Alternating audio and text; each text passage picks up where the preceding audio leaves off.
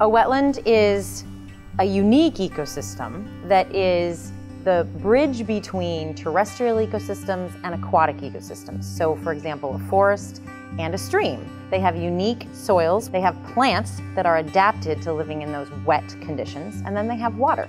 Those three things make a wetland.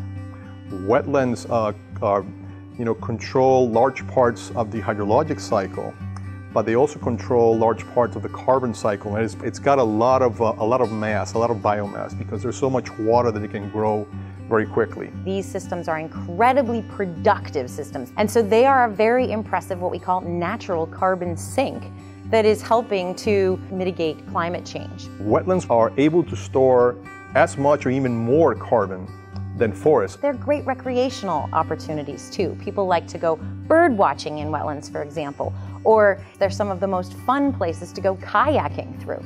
So they can be very magical, wonderful places to do recreation as well. Wetlands also help improve water quality and protect coastlines from flooding.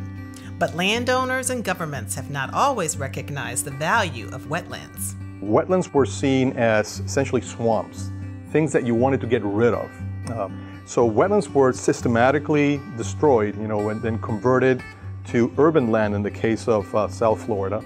And the same has been happening in other wetland systems around the world. Fernando Miralles-Wilhelm, Ariana Sutton-Grier, and their colleagues at the University of Maryland's Earth System Science Interdisciplinary Center are learning about threats to wetland ecosystems and working to find solutions. When we destroy coastal wetlands, that carbon that was locked up in that soil very rapidly gets lost back to the atmosphere. So what was a really important natural carbon sink has suddenly become a new human-caused source of carbon. The constant and frequent flooding that occurs in Florida is because wetlands were there to prevent that from happening. You get rid of the wetlands, you start flooding. Miralles-Wilhelm recently contributed to a National Academy's report on the restoration of the Florida Everglades. And essentially, climate change has two key effects on Everglades restoration. The Everglades are very low-lying wetlands, which means that they're very susceptible to sea level rise.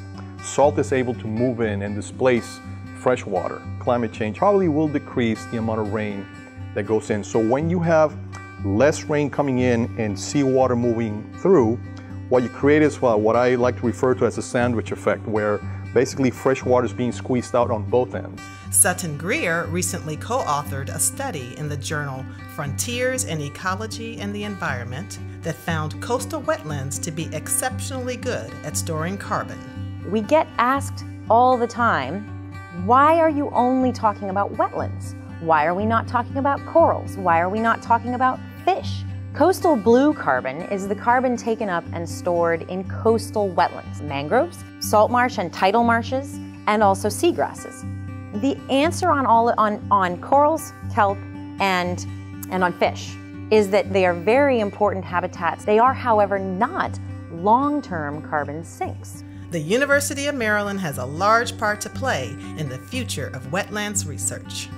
I think as we move forward with increasing threats of climate change, we really need a new generation of practitioners, professionals to attack these problems that are going to be probably much more severe than they are today. I get to work here with faculty at University of Maryland, and I also sit at the National Oceanic and Atmospheric Administration. My position really allows me to bridge a lot of worlds so that I am really at that science and policy nexus, really thinking about how is the science we're doing getting used for better management and policy making. The fact that we've gotten better and better at measuring wetland biomass from space using remote sensing, satellite technology, is what has enhanced in a very short period of time, and I'm really looking at the last 10 years, our understanding of wetlands as systems. So if you look at the University of Maryland, within a 5-mile radius, you'll find the highest concentration of Earth system remote sensing scientists in the world. And that is what we bring to the table very effectively in the area of wetlands.